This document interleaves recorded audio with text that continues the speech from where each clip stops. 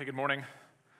As Jay said, my name is Travis, and I grew up in a suburb of Atlanta called Marietta, if you're from Georgia. And when I was in middle school, I had the great idea that I was going to ask one of my friends, what do you think is my worst quality? What possessed a middle schooler to be dumb enough to ask another middle schooler this question? I don't know, but I asked. And my friend was so kind. He put his arm on my shoulder, said, hey, I'm going to tell you the truth, but I want you to know no matter what, I love you. No, he's a middle schooler. He didn't say any of that. He looked me dead in the eyes, and with the coldness of an assassin, he said, sometimes you think you're funny and you're not, which is just ridiculous because I'm hilarious. Look at this kid. Look at him. Of all the things to pick, you went with jokes as my worst quality. Look at that comb over. Still got it.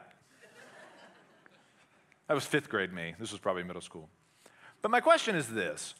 Do you have a friend in your life that you feel comfortable enough asking a question like that?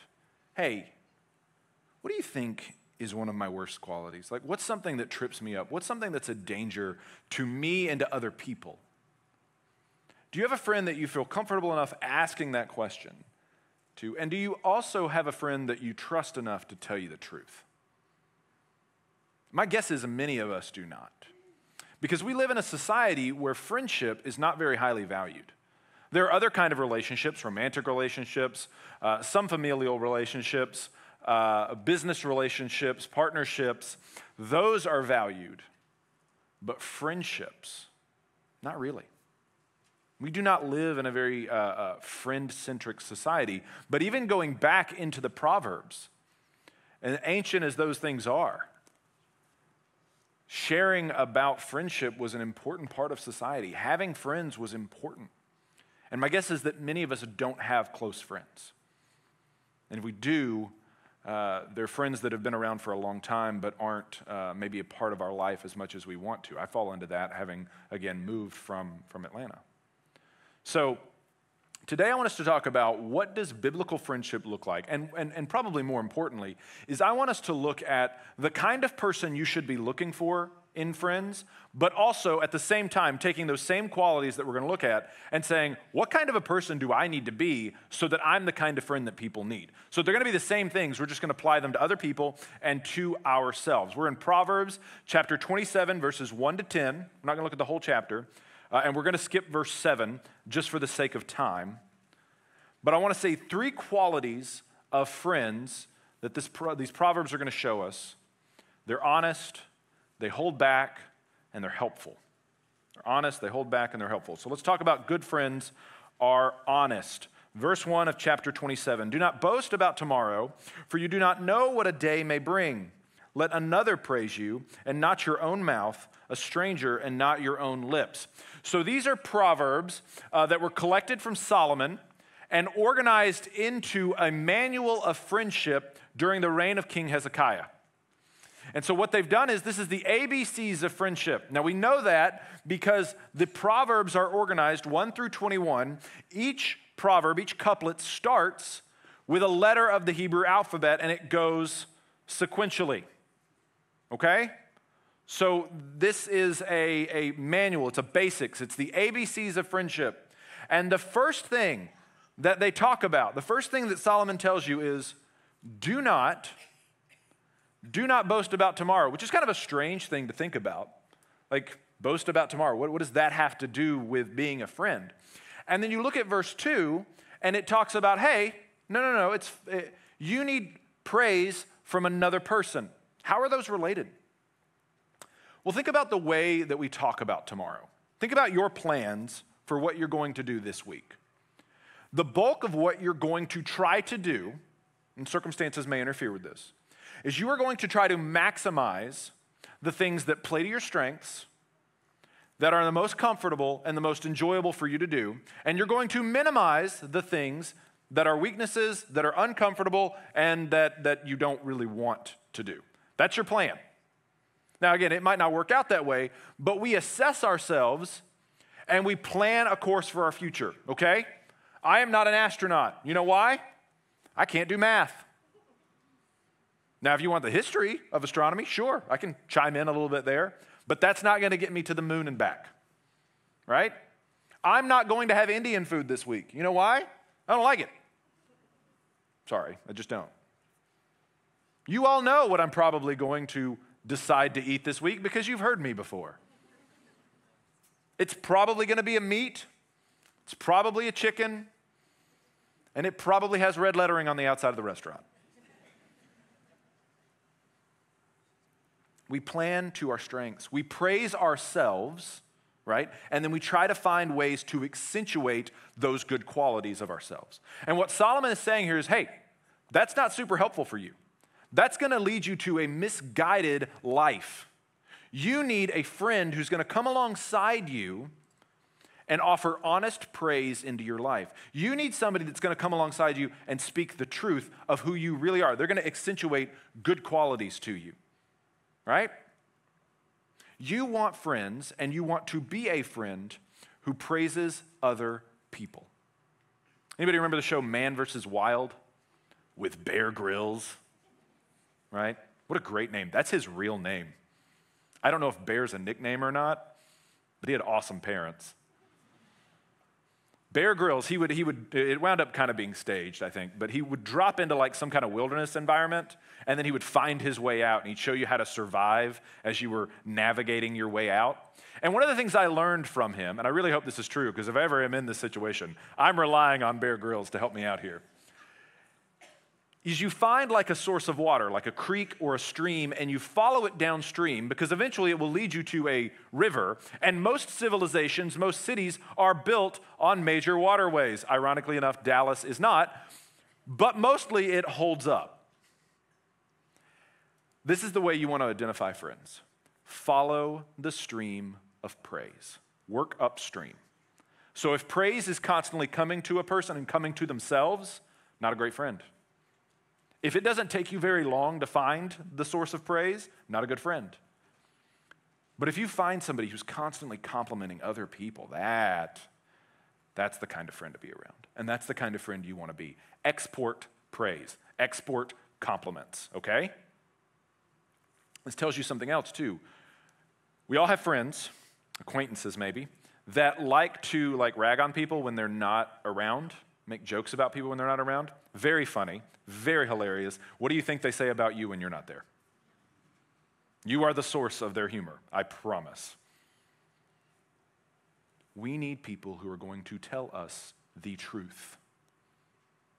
And part of telling people the truth is being the same with them when you're with them and when you're not with them. But we don't just need people to tell us the truth, the nice things about ourselves. We also need people who are going to criticize us, people who are going to be honest and rebuke us. Let's look at verses 5 to 6. We're going to skip around a little bit. 5 says, better is open rebuke. And that's not public rebuke, that's private rebuke, but it's very direct. Better is open rebuke than hidden love. Faithful are the wounds of a friend. Profuse are the kisses of an enemy. Being corrected, being rebuked is actually a sign of love and affection. Somebody loves you if they are willing to risk your wrath, risk your relationship in order to tell you the truth. Now, there wasn't a lot that I liked about my middle school friend's comment on what my poor quality was. Obviously, since 7th grade, it has stuck with me. But he was honest. He didn't shy around it. He actually answered the question honestly. And that's a valuable quality to have in a friend. In fact, I texted him this morning, not because of this. We were texting about something else. He's still a friend. Friends that tell you the truth are friends you want to be around, even when it kind of hurts to be around them sometimes. It says, faithful are the wounds of a friend. What it's talking about here is there are certain people in your life who will wound you. A surgeon wounds you in order to remove something or put in something that's going to help you. An assailant wounds you in order to hurt you, and that's the difference. You need to surround yourself, have friends that are willing to surgically remove the things in your life that are doing you harm. But many of us surround ourselves with assailants, people that are just willy-nilly cutting around, right? And it also talks about, interestingly enough, some things about enemies that you wouldn't think about. It says, better is open rebuke than hidden love. Faithful are the wounds of a friend. Profuse are the kisses of an enemy. Unfortunately, our enemies are not always so kind as to declare themselves openly that they don't like us, or to declare openly that they're not working in our best interests. Sometimes they flatter us. Sometimes they praise us. Sometimes they lie to us. And sometimes we have people in our lives who are actually not trying to be our enemies. They're not. They're people pleasers. They're people who like to just be nice. And they genuinely think, oh, they're just doing you a favor. They're not telling you anything bad about yourself. They are doing you immeasurable amounts of harm. Now, I don't think this should be everybody in your life. Not everybody should be just throwing rebukes into your life.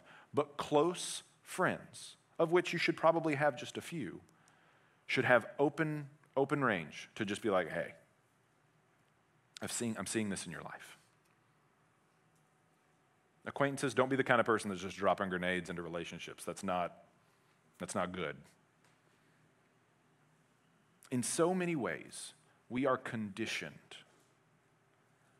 to reject this biblical idea of friendship, of honesty in praise and honesty in rebuke, because we are taught two things. One, to avidly praise ourselves, right? Curating our social media accounts. How many times have you been with somebody else, been with another person, you snap a picture of them and they look at it and they're like, oh, don't post that. Or don't tag me in that, I don't look good. Right? We're curating an image of ourselves out to the world, right? We pretty much are the ones who praise ourselves. We're the ones who say, this is what I like, this is what I don't like. It's all about us. At the same time, we're taught that people that don't affirm us, that rebuke us, aren't actually working for us. They're not working with us. They don't have our best interest at heart. We want to be with people who are going to say, yeah, absolutely, go do that. Follow your heart's desire. Do what you feel like doing. And the Bible would say those are bad friends. And to be that is a bad friend. It's not somebody worth being a friend with. Now, doesn't mean you can't be around them. Doesn't mean you can't be an acquaintance. We're talking about friendship here. We're talking about somebody that you invite. They have open access to your life. There are no boundaries. That should be a small circle, but it should be an intimate one. So what are we to do? What are we to do now that we live in a culture that works so much against friendship? It's not conducive to friendship. We need to do two things. One, we need to recognize that we have an addiction. And our addiction is to this constant battle of curating this image of ourselves and minimizing the rebuke that we feel from other people, ditching people when they criticize us. We are addicted to praise. We're addicted to feeling good about ourselves, and that is perfectly natural. And I'm not talking about like self-esteem or anything like that. I am talking about this constant drip that we have in our life. We receive so much self-praise that when we actually get praise from somebody else, it matters so much less. It's watered down. So we need to recognize that we're addicted to it. And the second thing we need to do is detox, right? When you're addicted to something, if you want to get off, you detox. And the way you do this is by every thought that you have about yourself. Remember that the verse, and it's escaping me now. Take your thoughts captive, right? The way you do this is every time you have a thought about yourself, compare it to the gospel. Compare it to Christ. So if you have a really good thought about yourself, like this week I had something really, I did something and I was really pleased with how it went. And so what I didn't do initially, but then what I after doing the sermon, I kind of looked at it and was like, Lord, thank you for giving me the opportunity to do this. Thank you for gifting me in such a way that I was able to do this. Take whatever you think about yourself, whatever qualities you like about yourself, whatever things you're proud of, and turn it as an opportunity to praise or thanksgiving. Again, export praise. So be happy with yourself, sure. Be glad you did something, sure. But then turn it as an opportunity to praise God or to thank somebody else. Acknowledge somebody else's contribution to it. Export praise. But we also need to recognize when we fail, when we mess up, we also need to think about hold that up to Christ as well. Jesus, I screwed up again. Same sin, same day, messed up again. Or I tripped and I fell, and it's not a sin, it's just embarrassing, but I'm embarrassed. That's when you turn to the Lord and you say, Lord, I need you to bind me up. I need you to hold me. I need you to make me whole. The reason why you do this, the reason why we hold our thoughts up against what Jesus' thoughts are about us, is because he thought enough about you to die for you. He loves you enough that he gave up his life for you. And because he did that, we can trust his thoughts about us. I don't die for somebody that I'm just like, they're okay. Right? He's in love with you. He loves you so much. And because of that, he died for you. And if you, whatever praise you have of yourself will never be higher than that praise, than that kind of affirmation.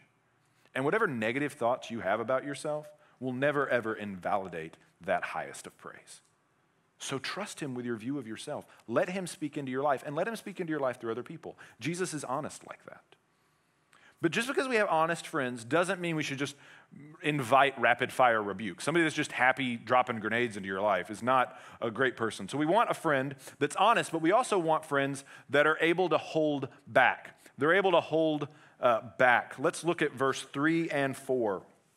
A stone is heavy and sand is weighty, but a fool's provocation is heavier than both. Wrath is cruel, anger is overwhelming, but who can stand before jealousy? Okay, so here Solomon is giving us things about a friend that you need to avoid. And over all these things, I would put this: avoid people who are volatile. Volatile people do not make good friends. And he gives us what I call the 4 horsemen of volatility. And they always ride together. And the first one is in verse 3. Look again at verse 3. It says, a stone is heavy and sand is weighty, but a fool's provocation is heavier than both. Provocation is the first of these horsemen. Provocation is this idea of being goaded, being poked, trying to get a rise out of you.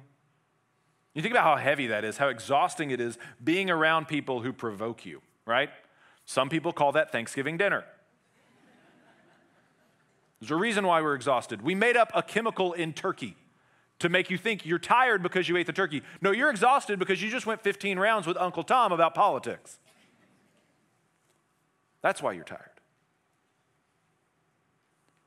Provocative people are exhausting. And you know why they're exhausting? It's because they drag you into fights and into battles that don't need to be fought.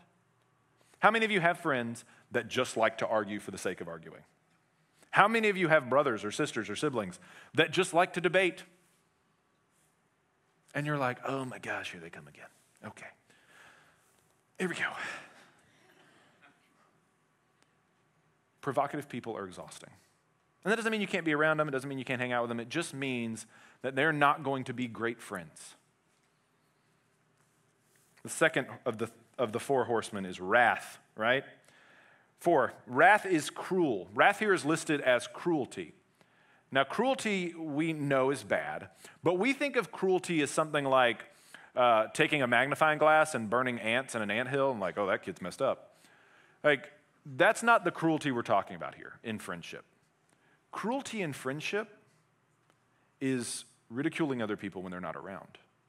Cruelty in friendship is enjoying other people's misfortune. Cruelty in friendship, and you can see it in other people's lives. How do they treat their servers?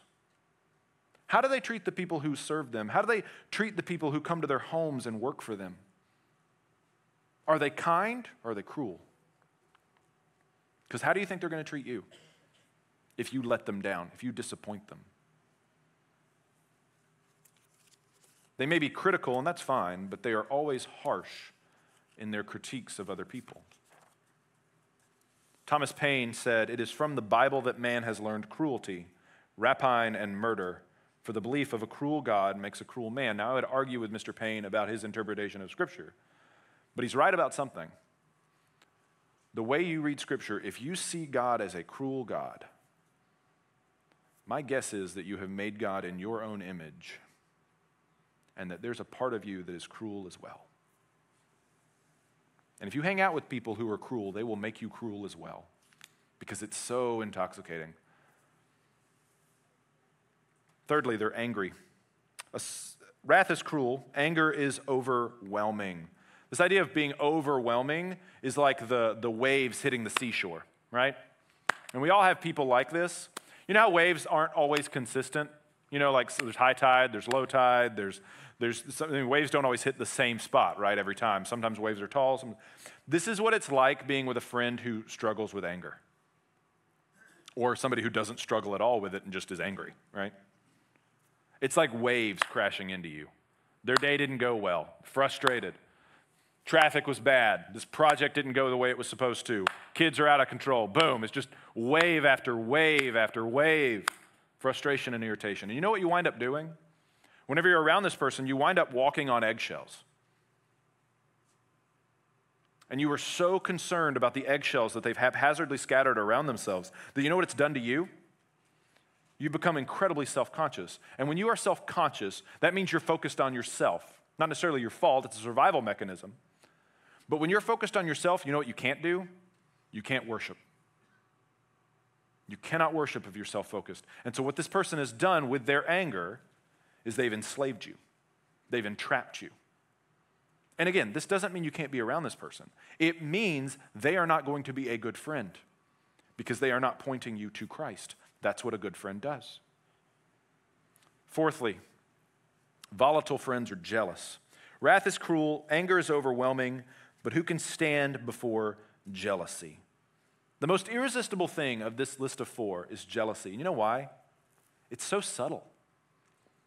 I can tell when somebody's angry. I can tell when somebody's cruel. I can tell when somebody's provocative. They really can't hide that. But if you're jealous, you can hide that. You can hide that with flattery. You can hide that with condescension. You can hide that with bullying. You can hide that in all sorts of ways. And how do you satisfy somebody who's jealous? Like, what do you do? If somebody's angry, I can kind of placate them. If somebody's cruel, I can maybe protect other people from them. If somebody's provocative, I can choose not to engage in the provocation. But if somebody's jealous, what do? If you give them what they want, they just want more. Jealousy is a scary, scary thing. It's one of the things we don't talk about very much. We don't talk about envy. We don't talk about covetousness. And you know why I think that is? Because we all struggle with it. It's kind of the whole plank and splinter in the eye thing, right? Now, where does all this come from? You want to know where these 4 horsemen, where their stable is, where they ride out from? From one place. It's called a lack of empathy. I am angry, cruel, provocative, and jealous if I can't put myself in another person's shoes. And so what you're tempted to do is be like, oh, Travis, you're right. And I appreciate that, but you're right, I'm going to just not be angry anymore. Or I'm not going to be cruel anymore. I see what you're talking about, I'm not gonna do that anymore. You will fail. You might be okay for like a day or two, but you will fail, and here's why. You can't stop doing something without replacing it with something else. That's where empathy has to come in. So I had this thing happen to me, this was a while back, I guess. I told my wife one evening, I was like, hey, I'm gonna go take a shower. And she was like, great, go for it. So I went and I jumped in the shower, turned on the water, and immediately, I was in there for maybe 30 seconds, and the water pressure dropped, which I know that means one thing. Somebody's running a bath. And my kids are bathed, and unless something got real weird in the 30 seconds I was in the shower, my wife's taking a bath. And I got so mad. I was like, she knows I'm in here. I told her I'm going in here. She knows what I'm doing. How could she do this to me? It's ruining my shower. Granted, it was still hot. It was fine. I was going to get clean. First world problems here. And then the Lord, in his grace, kind of got me out of myself for a second and said, Travis, is your wife the kind of person, one, who knows that the water pressure affects one of the showers? She's not aware of that, probably. That's not something she thinks about a lot. If you asked her, she would probably be like, yeah, that makes sense. She's also not the kind of person that would do that on purpose. Do you think she went into the other bathroom and was like, ha, Travis taking a shower, ruined? No. Now, would I do that? Yes. That's my game. If I stopped doing stuff like that, I would have 0 personality. But not my wife. She's sweet as can be. If you've met her, you know. She didn't do that. I was able to empathize for 1 minute with my wife, and you know what it did? It diffused the anger just like that. I wish I could say I do this all the time. I don't. There's a reason why this story sticks out to me.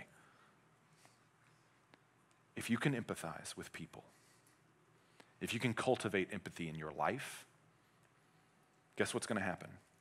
You are going to find your anger, your cruelty, your jealousy, your frustration, your provocativeness, it's going to drop way down because you're going to think what you're doing to these other people when you're in these states. It's critical. And you know why this is so critical? It's because it's what Jesus did for us. Jesus saw our condition. He saw our problem. He saw that we were objects of God's wrath, and what did he do? He came to earth, and he took the punishment for us. He empathized. He put himself in our shoes, almost literally.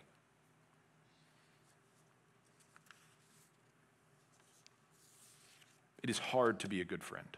It's hard to be a good friend. So what do? Do we have help? Do we have help? Yes, we do. Good friends are helpful. We're going to look at 3 things right here at the end that show that good friends are helpful. Verse 8, like a bird that strays from its nest is a man who strays from his home.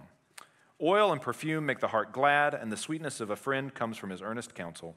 Do not forsake your friend and your father's friend, and do not go to your brother's house in the day of calamity. Better is a neighbor who is near than a brother who is far away. These last 3 verses are not exclusive, but they tell us 3 ways to be a helpful friend, and one is to hold you accountable. Look again at verse 8. Like a bird that strays from the nest is a man who strays from his home. This is talking about a man going and basically cheating on his wife, cheating on his family, leaving. Obviously, women are capable of doing that too. And what a good friend is going to do is going to hold you accountable. He's going to hold you, she's going to hold you to your vows. So when you show up and you're like, man, my marriage is struggling, but there's this person, and they're being really affirming right now, and like, it just make me feel good, and I think I'm just going to, that friend is going to look at you and be like, absolutely not. Oh, you work with that person? Find another place to work. Oh, but you don't understand. No, you don't understand. Find another place to work. 2 weeks tomorrow. You know what? Just don't give it to me. Go. And I know that sounds extreme, but you need to have a friend in your life that takes that kind of stuff that seriously. That, again, is willing to risk your wrath to save your tail from bad decisions. It's going to hold you accountable to your vows. When you commit to something, when you commit to the way of Christ, they're going to step in and be like, hey man, don't step off the path. Hey lady, don't step off the path. Stay on here. Stay with me. And you do the same for them. They hold you accountable. They also give you guidance. Verse 9, oil and perfume make the heart glad, and the sweetness of a friend comes from his earnest counsel. In the ancient world, oil was an essential part of life. It was an essential oil. Thank you. It was food. It was medicine. It was something that you cooked with. It was something that was fuel. It was used in religious rituals. It was used in all sorts of ways. Oil and perfume were sometimes mixed together to make a cosmetic. Basically, oil and perfume make life better. I put on deodorant, you know why? Because it makes life better. Makes it better for me, and it certainly makes it better for you. The guidance of a friend makes your life better. If we didn't have good friends to talk through our problems with, talk through our ideas with, we would make some really stupid decisions. They make life better. Have friends that'll guide you. Friends come when needed. Verse 10, do not forsake your friend and your father's friend, and do not go to your brother's house in the day of your calamity. Better is a neighbor who is near than a brother who is far away. What this is saying here is that the backbone of your relationships in the ancient world were your family. But in some cases, like Jacob and Esau, your family wouldn't live close to you. It was rare, but it happened. And so it's better to have good friends close by than it is to have family far away. And I'm guessing in our world, how many of you don't live near any family? Other than the people I live with, I don't live near any family. And so it's important for me to have friends. It's important for our family to have family friends. And I assume it's the same for you. Have friends that come when they're called, that come by when they're helpful, that volunteer to help you. Those are the kind of friends to have. That's the kind of friend to be. None of this should be a big surprise. Friends want to be helpful. I want to help my friends. But you know what you can't do? You can't solve all of your friends' problems. It is not possible. Your friends have problems that are deep down inside them that no human being can touch. And this is why we need Christ. We need a friend in Jesus. We need a friend in Christ. because he's the only one that can reach down into those dark places, reach into that stuff that we're just not, that's just bad. And we know it's bad, that darkness. Proverbs 17:17 says, a friend loves at all times, and a brother is born for adversity. This proverb is literally fulfilled in Christ. Christ loves us at all times, and he was born for our greatest adversity, to take away our sin, to take away the thing that alienates us from the love of the Father, to put it on himself. Will you trust him? Will you come to him and say, hey, yes, I need a friend. If you're looking for a friend that is honest, that holds back, and that helps you, look no further than Christ. He will be honest with you, and he'll hold back. He held back the wrath of God. He held back the punishment we deserve. And he doesn't hold back his love. He comes when you need him. You know, when I asked my friend in middle school what was my worst quality, you know what he didn't do for me? He didn't tell me, he said, Travis, you're not very funny sometimes, but it's okay. We're going to get you a joke book with some jokes in it. You know what? Every time you tell a joke, it doesn't matter how bad it is, I'm going to laugh like it's the funniest thing because I love you and I'm there for you. My friend didn't do that. Again, middle school. But you know what Christ does for us? A friend loves at all times. When you are the worst version of yourself, Christ loves you. When you're that provocative, angry, cruel, jealous friend, Christ loves you. When you're not honest, when you're not helpful, Christ loves you and he died for you. And would you please take his hand of friendship that he bought on the cross for you? Put your faith in him. Trust him. And until you do, you will never be the kind of friend that God has designed you to be. And you'll never experience the kind of friendship that you ever wanted to have. Give your life to Christ. Compare your thoughts about yourself and about other people to Christ. And you will find friendship blossoming all over the place. Let's pray.